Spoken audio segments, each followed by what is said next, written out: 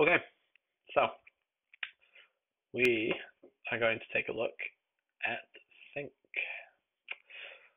So this carries on from an existing video thing that I've done, which was an entire overview of energy slash folio, the code base. So that one tried to cover a lot of like specific points in the application. But this one tries to be a lot more specific. The last one talks about like the most used user flow and tries to cover like the parts in which that happens. This one is going to try and attack the part of the application that is dealing with sync. So sync is extremely complicated. Everyone knows that, and done. Um, the real problem here is that you want to have all of your data, so in our case, all of the partners' data, so that is things like the artworks, the shows, the documents, the running instance, everything you see here should be synced. It should have been pulled down at some point, like all this crazy metadata, like the edition information about the artworks, all this stuff. It should be available offline for whenever you want it.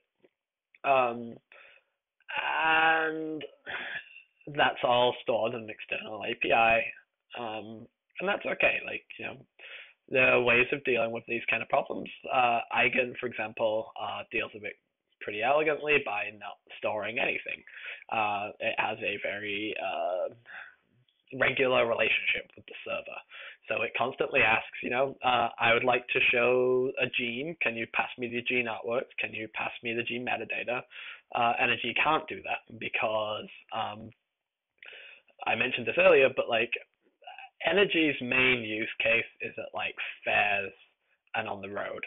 And when you're at a fair and on the road, chances are you're either not on Wi-Fi or on really bad Wi-Fi.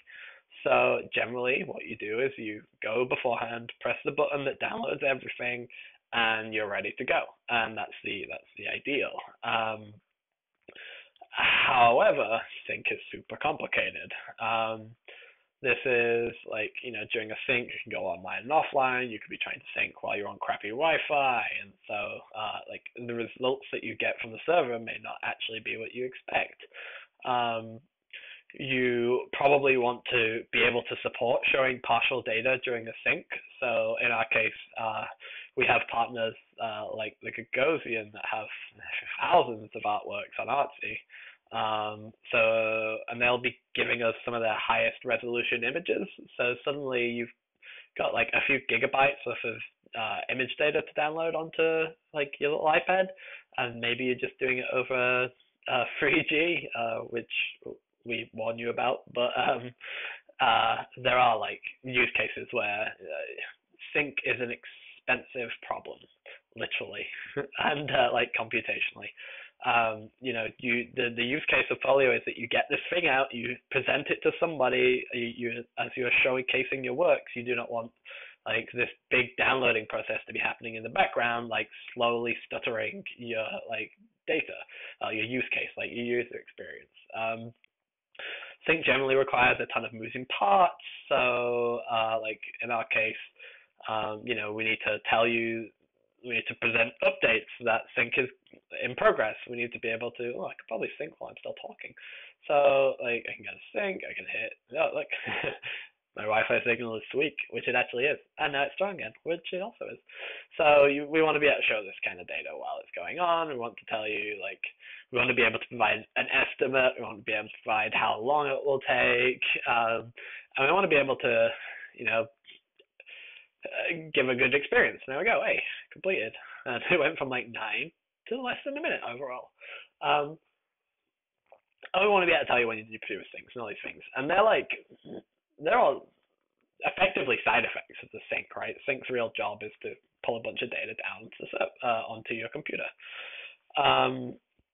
So I guess I should probably talk a little bit about this. So sync in Folio has existed from more or less day one. Folio is roughly 4.5 years old. And so Sync has evolved with the Artsy API. The Artsy API was initially pretty simple, and now is a behemoth because, Artsy itself is a complicated company.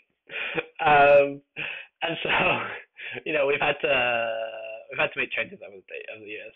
I can talk about the simplest implementation. The simplest implementation that we made of Sync, like the first version, was it would make an API call for like a partner's artworks. So it would use a paginated collection of artworks. So the first thing it would paginate through those artworks, JSON transform those into core data model objects, and then once it's got all these artworks, then it would say like, okay, so what artists have we seen in here? So it will pull out all these artists which are available as like embedded objects inside the paginated artwork data, and they would get turned into their own objects. And then we would start saying, okay, so we've got all our artists. We now need to get shows, so it would go through shows. After asking that, it would ask for a paginated list of shows. It would paginate through those. It would generate locations as a side object, like every show has a location, so an artwork can be at a location, so you can say like this artwork is situated at this place, so as a partner that if we're going to sell artwork X, it's at building Y, and then we then paginate through a bunch of more stuff, and we struggled initially to try and find ways to reduce the amount of downloading we would have to do. One of the problems there with all the pagination was that if a single item within the paginated set changed, or even a nested model within a set of paginated model objects changed, then there was no caching. Like the cache would be invalidated because it was completely wrong. So effectively, you would have to download the entire set of the entire data every single time. Then we struggled with ways of like trying to keep like a local cache that we could compare against to see whether these two things were kept in sync, and that also kind of became a lot of code that wasn't very useful in the end. So we had a few problems, but it worked, right? And that is part of the thing. It was shippable. The code was pretty solid, and we shipped a bunch of versions of it for a few years. And so at the end of 2014, we had a guy working with us called Dustin Barker, who went on to be head of Facebook's newsfeed after Artsy. And he came in was like, this stuff is janky. We need to think sync again. And super glad he did that. So one of the things that he eventually built was like the core abstraction that we then rebuilt sync entirely off. And I will load up the pod page for it. So it is a thing called DRB operation tree. And it requires a bit of a rethink about how you think about APIs in order to like actively understand how this works. So DRB operation tree is basically a way of doing something similar to an operation queue, but as a tree structure. So instead of something being like synchronously one by one, it is treed up. So we'll go through his example, and I'll try and provide a bit more texture. So the example in this pod page, let's see if I can make it a bit bigger. Okay, is they're going to talk about a cookbook and a recipe API. So he provides some endpoints up front, which is like a cookbook that provides a list of all recipe IDs, and then each recipe has its own unique URL. Each ingredient has its own URL, and eventually there are images for every single ingredient and probably a recipe. So what he said here is that there is a dependency tree involved in this API, right? So in order to get a cookbook, in order to get a single recipe, right, you have to go to a cookbook, list all recipes, pick out one of those recipes, and then get out all the dependent bits of data related to that. So the way that this is structured is that you would have a single operation tree node that would represent the cookbook. The cookbook would go back, it would do some operations, and it would come back with a model object that represents your cookbook. That model object is the thing that gets passed down into vegetable stew. Yes. So the way that this works in our case is like the first thing you do is you get a partner. We then pass this partner model down into the next set of operations. So in his case then, we next do, we go for the recipe, we know that we want to get the recipe of vegetable stew. There would be like tons of other recipes in that cookbook, but in this case he's cut the tree down just so that it's like reasonable as a picture. And this vegetable stew will require an image for itself, and then it will require API calls for ingredients onions, ingredients garlic, ingredients carrots, and ingredients bay leaf. And then each one of those has another thing underneath it that says that once that has been done, we're going to also then need to pull out an image for this onion. So you can see here, like, he shows an older approach that was very similar to how I described Sync earlier, which is like, we get this one thing, then we loop through this thing, then we loop through this thing, then we loop through this thing, and then if this thing exists, then we go and pull this thing out, and then we wrap that and add it into this thing. And all you are really going to end up doing, and this is like basically what original Sync was like massive callback hell, which is a really tough structure to work with, especially when you have like thousands of lines of code related to Sync. And so the thing that DRB operation tree lets you do is that you stop thinking in terms of like paginating through your collection of something and then passing on to something. You start to think about mapping data via operations.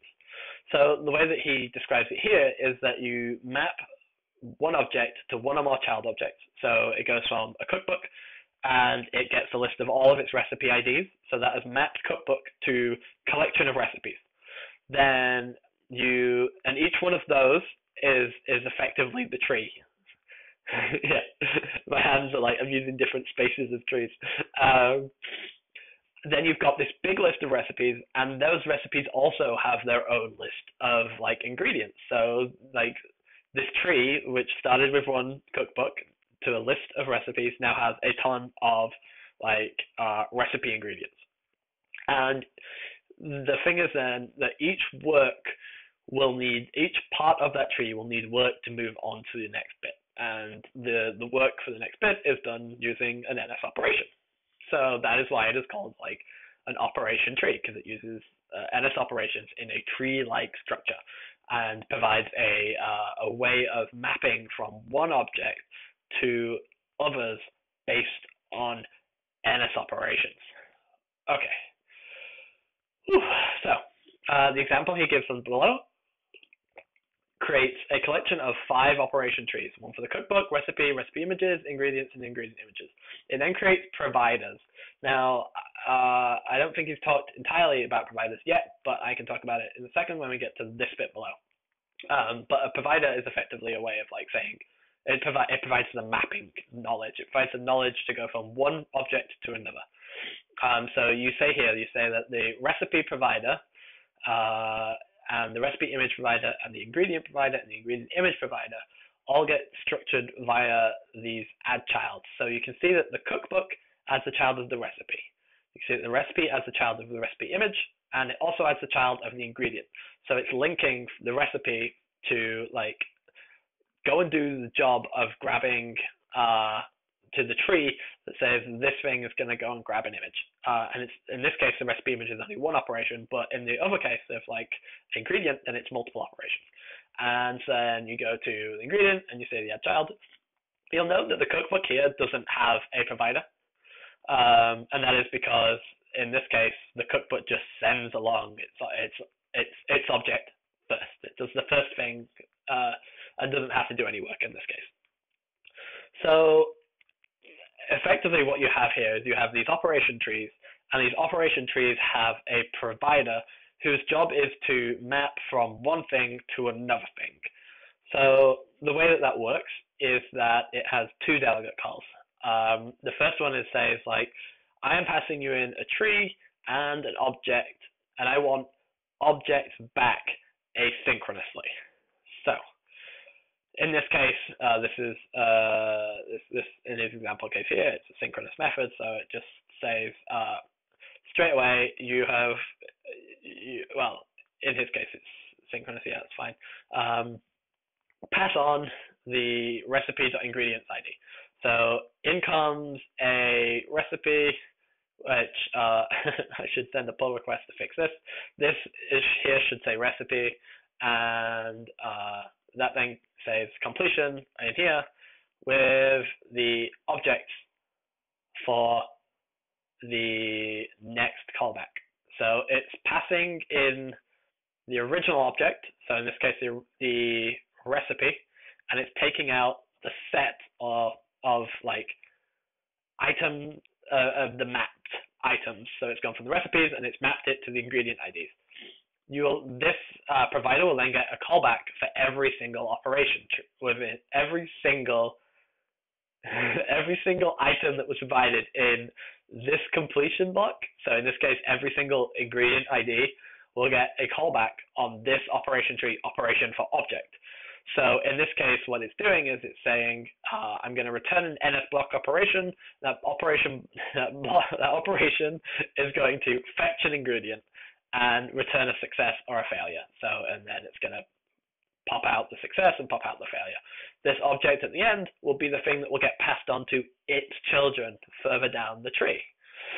So, like, some of the key things that it talks about here is that it's like it solves the problem of taking like a graph and turning it that is previously parallel, so you can see it here as like this one big structure, and it sorts it out into collections of smaller objects that are both like the tree and the data provider or the data mapper, whatever you like, we call it providers. This makes it really easy to deal with detecting when all the data has been finished, because each tree only says it's completed when all of the nodes underneath it have been done. And it makes it it makes it really easy to say what is part of the abstraction for like doing the work, and what is the abstraction of pulling out the bits of metadata that you think are relevant to the work you're doing. Whew, great. Okay, so that is roughly DRB operation tree. Now, I totally respect if you're confused right now. I was confused for a while when this came into my code base, but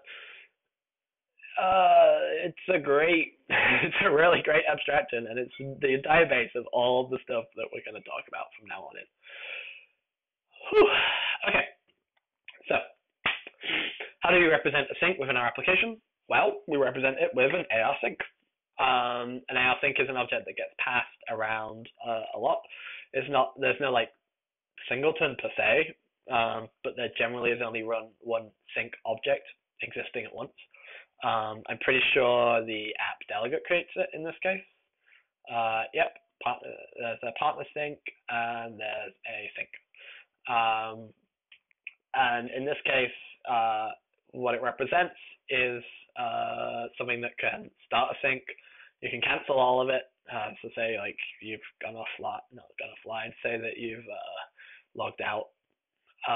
You can pause. So in this case, we pause when we're offline and online, and it's someone else's job other than the sync to deal with that. It can provide a rough estimate based on the knowledge that it currently has for updates, and you can save. The way in which it handles its giving data out is via a delegate. In order to keep the sync pretty clean, we have a sync progress object whose entire thing is to deal with showing the progress of the sync currently. And then we have a sync config object, which is a config object. It's just like it's a bit like that AR mail settings thing. It exists to wrap the managed object contents, the defaults, and the deleter, because deletion is even harder, and that's a really hard problem that I did not list earlier. So like, how do you know if an object doesn't exist anymore that used to exist in your current database? Like keeping those in sync is also a problem. So let's look at what we got in the code, because I'm pretty sure it's like not that big. 300 lines of code. We can probably go through the entire thing. So sync itself is pretty simple. The sync method just says perform sync, and when sync is finished, it sends self. So let's dig into that one, eh? Every operation tree can take a operation queue. So we have operation queues that say we create multiple. We provide ones for artworks, we provide ones for networking requests, and we provide one for image operations. So this means that we can limit the amount of concurrent operations happening on the sync.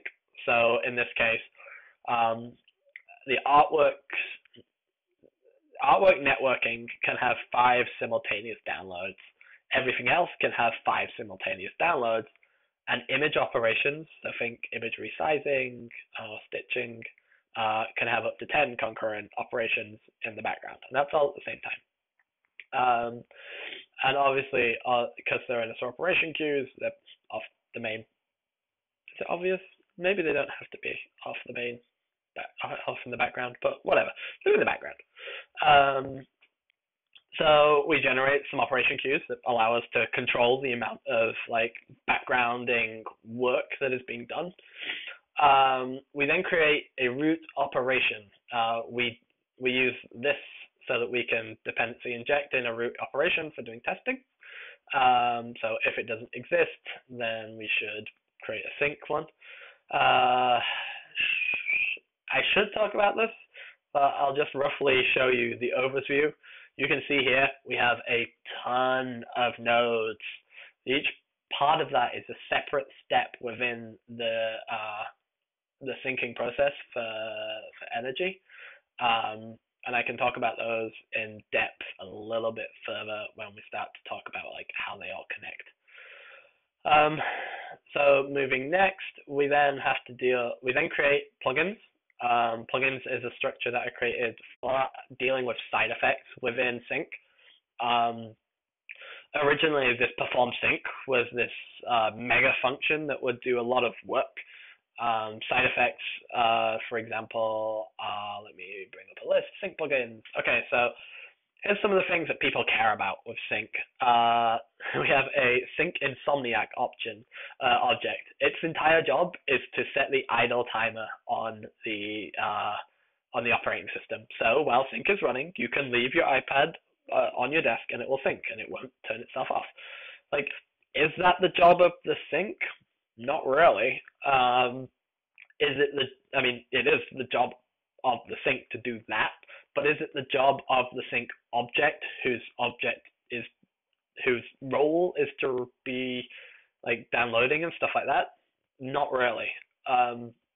So we created a sync plugin system, which is super simple. It has a sync did start and a sync did finish method. And in this case, we dependency inject the shared application so that we can test it. And it used to be really hard to test so that we were like setting an idle timer. And once we had sync plugin tests, it was so simple. So in Insomniac spec, you can see here that it's just like, we just have a before each that creates an Insomniac, creates a fake UI application, and then just runs sync for testing, which I'm interested in. What is that?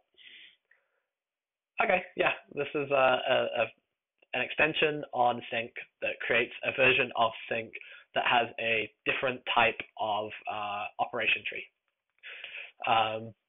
This is really easy to introspect. So you can see here that we say, we tell the applications to not sleep when it starts. So we check, is the idle timer disabled? We check it's false. We tell it the sync has started because it's a plugin. And then we say, okay, great. So sync has started. So we can now verify that is idle timer disabled has changed since we started the sync. And then when we do the same, we can set it backwards.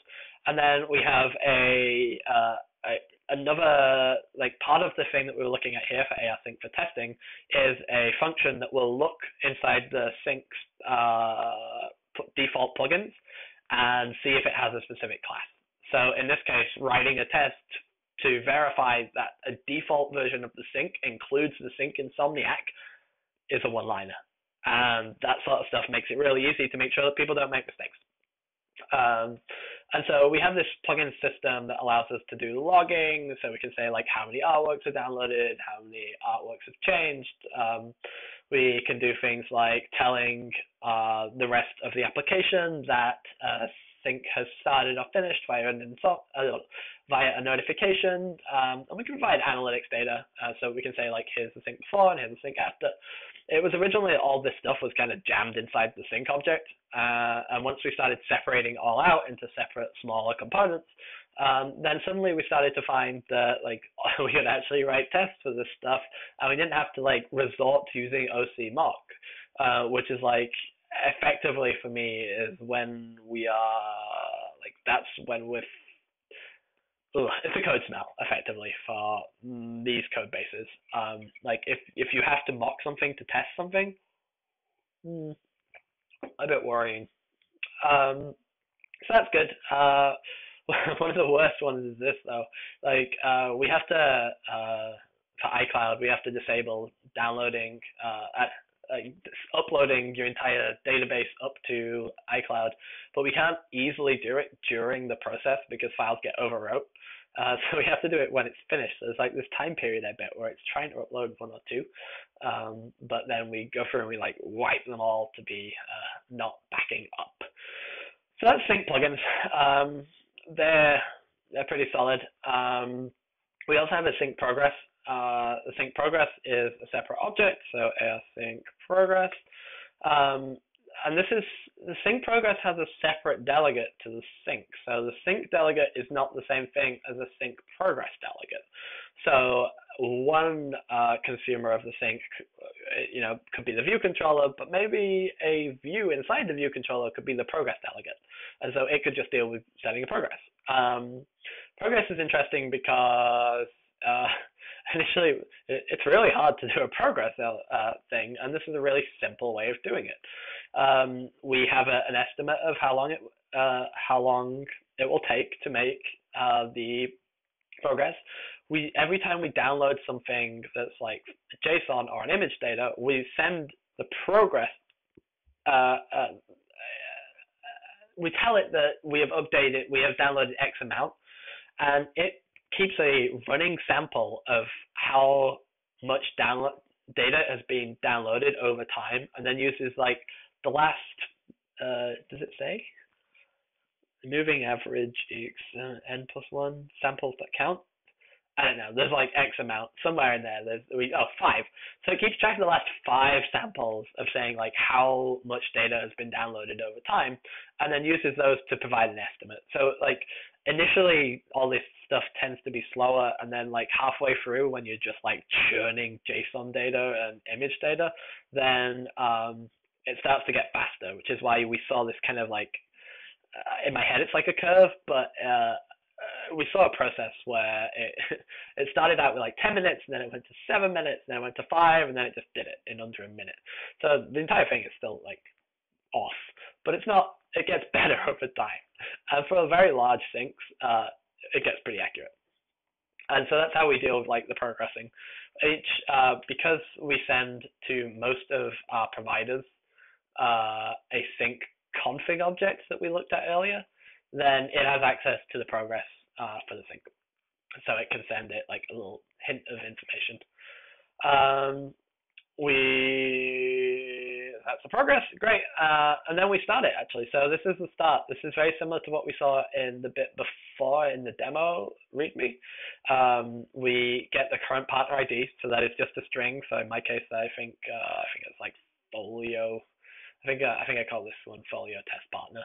So that would be like the current ID, and we just send in this one string to that to the root tree object. Okay. And that's mainly all that happens. There's some like run the before and run afters, which are just simple eaches that check see if it responds. If it does, send it. And saving just does some logic around letting people know if there's been sync errors, not sync errors, merge errors on managed object context. And this is where the work gets done. So it's called, and like create sync operation tree does a lot of work. Let's just kill that. So we create these nodes, and I kind of structure them with spacing here to try and make it obvious, like where the collections are.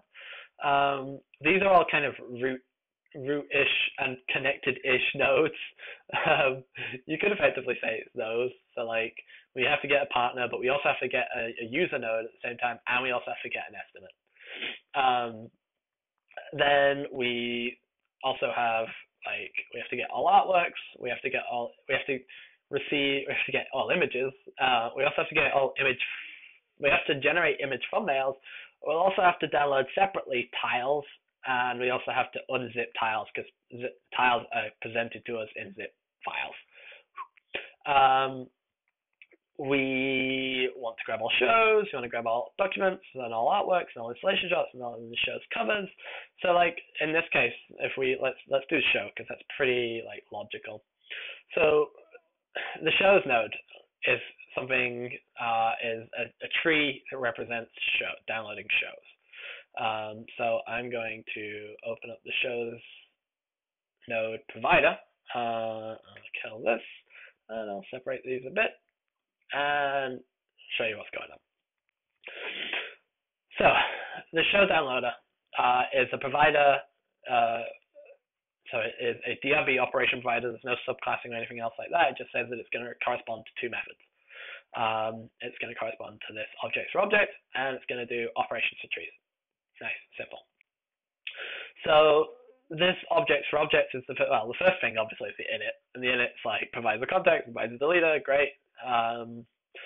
Really at some point that should be changed to init with config, but for now, like, you know, we're shipping code, we're shipping apps, not code bases. So we keep track of the partner slug so that we can use it later. This has been provided to us magically. Where is this provided? I'm not sure where that comes in. Oh, wait. Sorry. We get the object. So the first thing that comes in to us is the partner slug, because that's the first thing that gets sent down. And then we say we want to get a list of all the partner shows IDs. So we then generate a AF HTTP request operation, which is just going to pull some JSON in, and it's going to have a completion block with success, where we then pass along the response object back to this completion back here. That's going to be basically a list of a list of strings that represent IDs for shows. So then in this operation tree, it will get called for every single show ID. And then for each one of those, we create an operation, but we don't start it. So we say we're going to get a request. We're going to say, here's the partner slug, here's the show ID, please give me back in this URL request. We're going to create an AF-JSON request that say in it with the request we just asked for. We're going to deal with the operations completion block, where in the background we're going to add or update objects. So we're going to get these response objects. We tell it that it's going to be a show. We provide the context via dependency injection. We say it's not going to save because like saving is expensive, so we only do it occasionally. Expensive from a user interface perspective. If you're scrolling up and down and the like background and the syncs keep updating themselves, then it's gonna slow it down. And then we grab those. Once they're all done, then we say we're given back all the objects. So we're given a completion block with all the objects that have come from that like background feed translation. So it's like it's just our ORN basically. And we're given a bunch of shows, and then we say, don't delete this show. So I'll go to that in a second, but at the end, basically, we don't start this operation, which is important. We just took it into the tree, and the tree will put it inside its own operation queue, which we created back here. As this is a show, it will be in the request operation queue. So it will get done when it's time. Okay, so let's talk about the deletion because it's come up now. So AR deleter is also, I think, pretty simple. AR sync deleter. It has a sync. It's a plugin. Yeah. Woo. So sync did start. So on its plugin, when the start of the sync happens, it says, okay, look through my local database.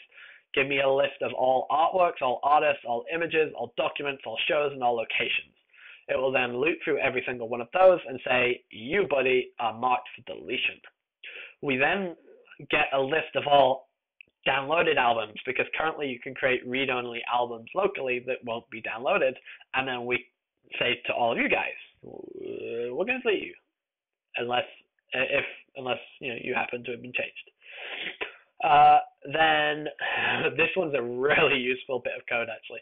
Sync did finish. We actually look to see if the application has gone into the background during the sync, and if it does, we're not going to do any deletion. It is much better to have someone say, oh, this thing hasn't deleted, than to say everything has been deleted, because sync got started and then sync got stopped, and then every single networking request didn't come back and say, hey, this artist was like 404'd. It's like, how do you tell the difference between crappy networking and like an artwork an artist has been deleted? Yeah, exactly. I'm not sure. So we try and be as safe as possible with respect to deleting these things. And then we delete it. So we just have some like ways of trying to be safe around, like saying that this thing is object, this thing's deleted and this thing is not, because it's like multi-threaded, and boy is this thing multi-threaded. Then we have to make sure that we're using @synchronize to make sure that we're not like adding or removing things at the same time. And then at the end, it's really simple. Like we do a delete objects. We tell it that we're synchronizing again on itself, and then we delete all the objects from the managed object context. Hey.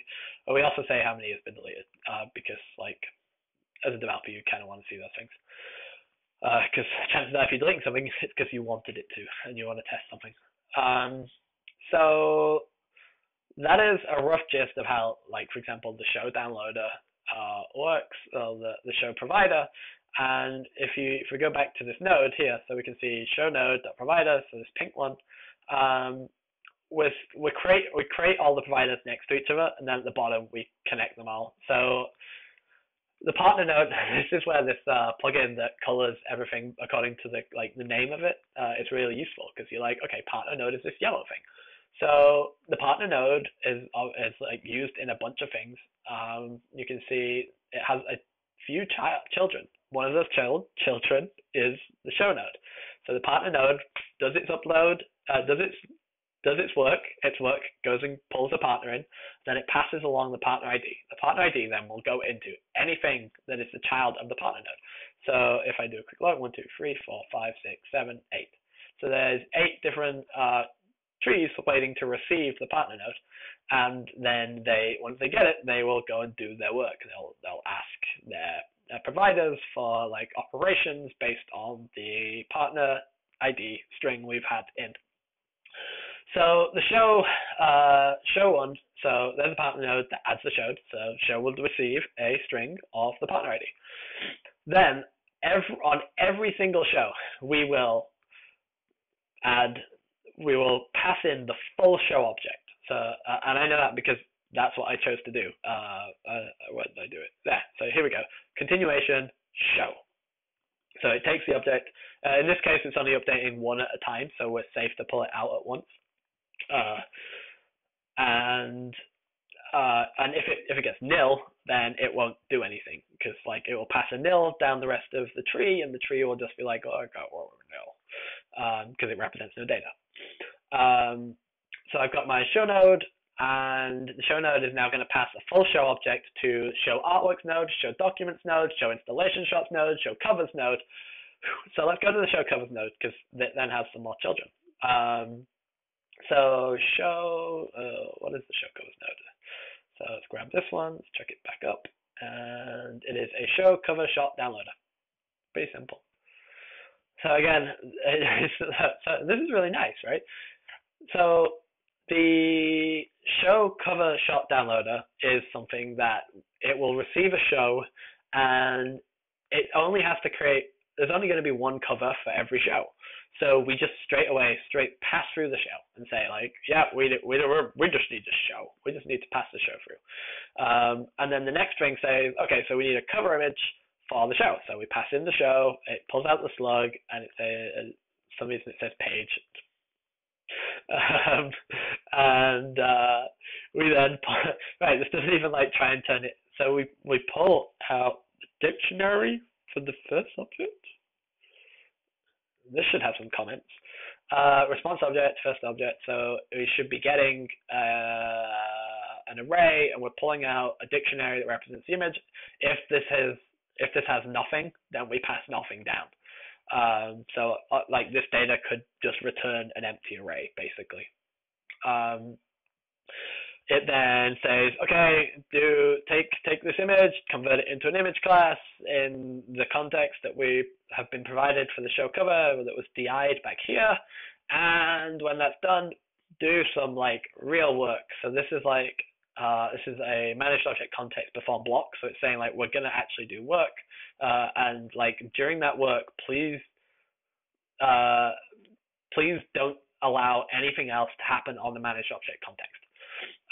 Because we are writing to the managed object context inside this block, because we're saying the show that we've already been passed in at the beginning is going to set the cover to this object that we've just been passed through.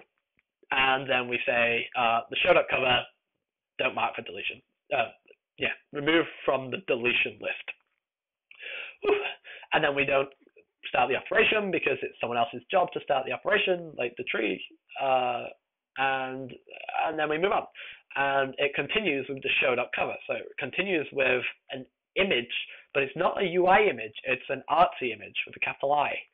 So we have an image, but we don't have image data. So then we also need to take our show cover node, and we need to pass it into an image node. An image node happens to be a receiver of quite a lot of things. You can see it's like show installation shots, show covers, artwork node. That's about it. It's not trivial. And so just to give you a rough overview, but we're done showing how these things work, is that it will deal with different types of objects coming in, and it will convert them into URLs to download for the thumbnails, and then its job will be to download those and to pass them through to the progress that we talked about earlier. And it also sends a push notification. Sends a notification that a large image has been downloaded. I haven't shown it to you, but like part of the application sync process on the first time has like a slideshow of all of the images going by, and so things listen out for whether these large images have been downloaded, and if they've been downloaded, they get put in a queue, and then they get presented in a beautiful slideshow map, which is nice. Okay, so that is how the nodes work associated with the tree. So that is like how our tree's up. And that is the rough structure of the entire sync for Folio. So some of the other things that are related to this then. We have a small sync. We call it the partner metadata sync, I think. I think there was an entirely different object that I saw in the AR delegate for it, which was AR partner metadata sync, which I think will be more or less the same thing as an AR sync, but it will be significantly smaller. It will just be a tree that basically represents just pulling down the full metadata. The reason we did it this way is so they'd share code, because like it's only doing one networking request, but it's also happening to do it in the same structure. We use that then to know, like, should we be logging you in? Should we be telling you that you need to subscribe, or locking you out, or other things that we do with the partner metadata? It's an app. We got lots to do. So generally that's all pretty nice, simple stuff. One of the great things about like having so many classes, and we have so many classes, and like let me oh, yep, yep. It's a ton of like small classes that work well together. And part of the process of that is that because of this, we can like individually test all of these individual components really easily. So if I go into sync deleter tests, we can just do something as simple as creating a code data manager, adding an object to the code data, like the current code data context. We can just create an instance of ARSync deleter because all it cares about is the code data managed object context. And we can say, okay, so if I passed you this context and this context has this much stuff, are you going to return the exact results like I expect? So in this case, if I pass in an artwork that's already in a managed object context and we tell you to mark a single object for deletion, are you going to be marked for deletion? And then we do the same thing for like mark all objects in class for deletion, wherein we say, here are two artworks inside a context. You can look inside this context to find all the artworks, and you should then say that all of the objects inside this context should be marked. Easy to write test for because it's like very step by input output. I already talked a little bit about how sync plugins were really easy to test. So yes, but one of the interesting aspects I've only really started to get wrapping my head around was trying to figure out how we deal with sync step tests. So the thing that we ended up looking for was that I would make like setup context for like subbed objects, manage context, usual stuff, create a partner called Mate, and we would start to look to see what happens when we provide different inputs from a fake tree. And then we could say like, okay, so if we give it a tree where we've given it an admin, then it will create an NS block operation, not a networking operation.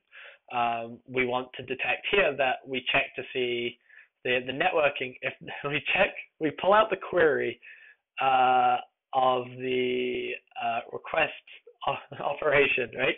So yeah, it's a bit weird.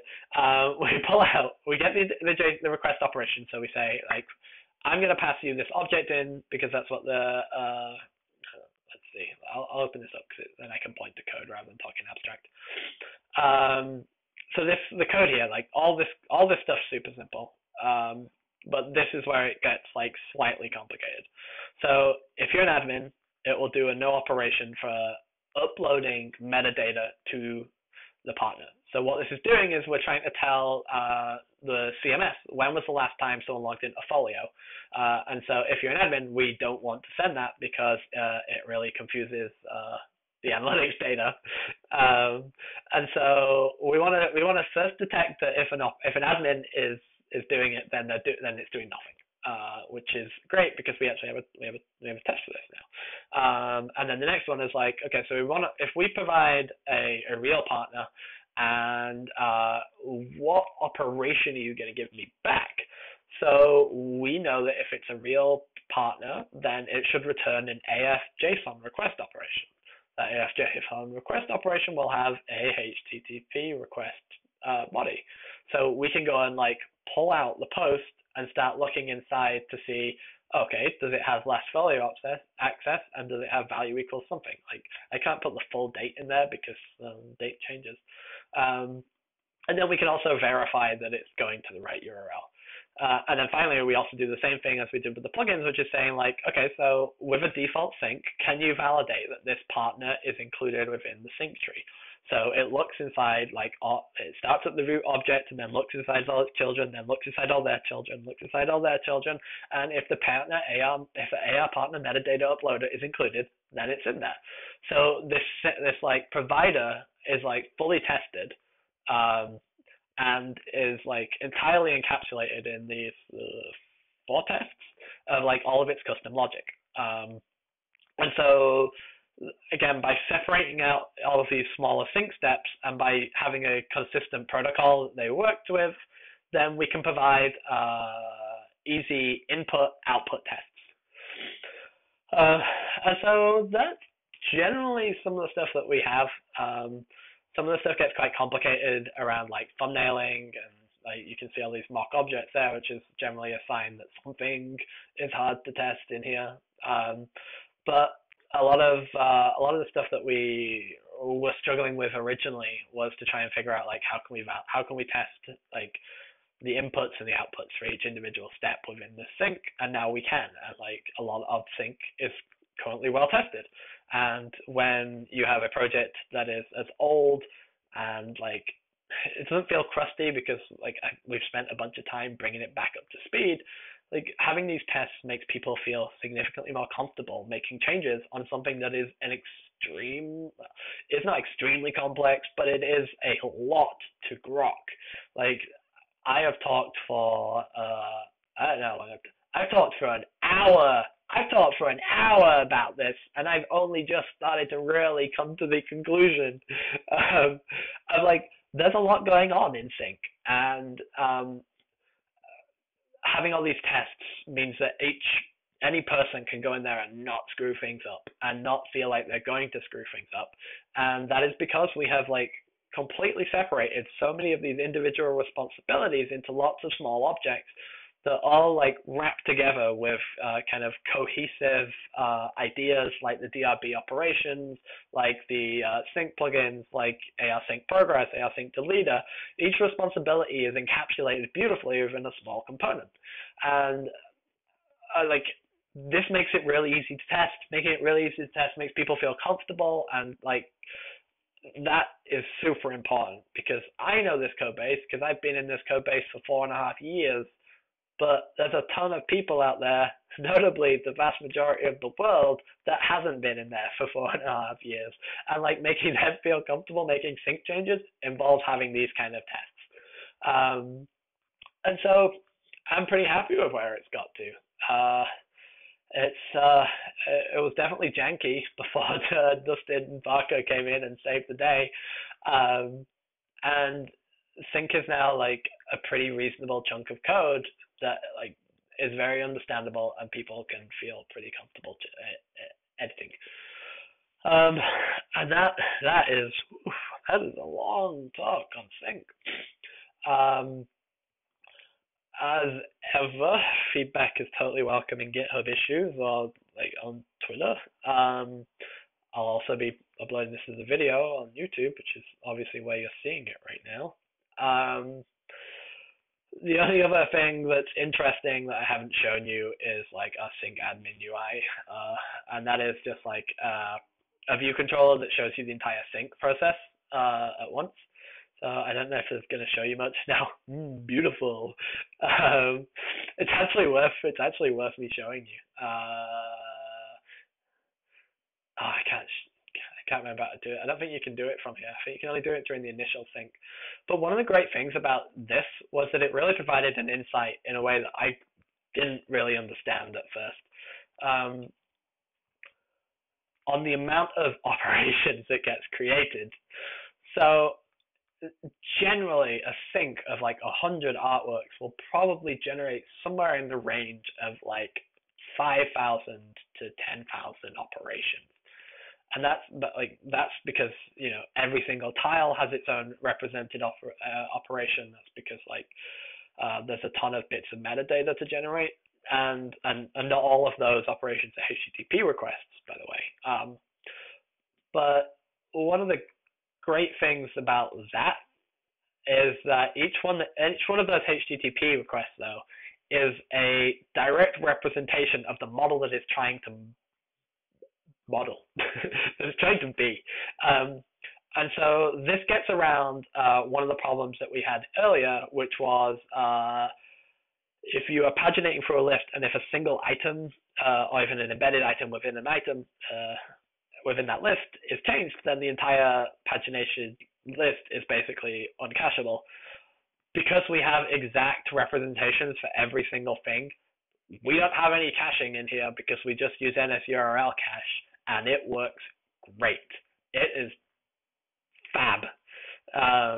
It just makes sure that it does real HTTP caching. It does the e-tag checking that we used to do manually.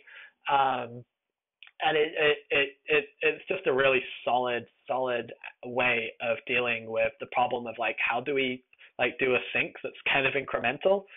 Um, well, if you just make the exact requests for the exact bits of data, then then one of the ways that you can get the right answer is by having uh,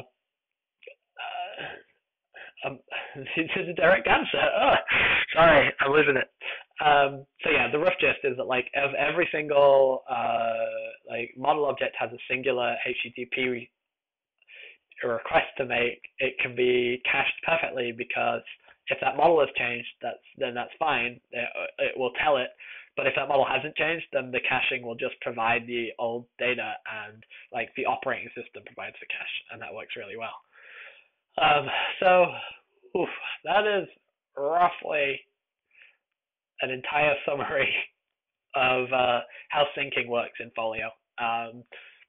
It's a big chunk of code, and it's like taking a bit of time to write, but it's built on some really great abstractions, and that makes it really easy to test, and that makes me really comfortable as a developer. Okay, ciao everyone.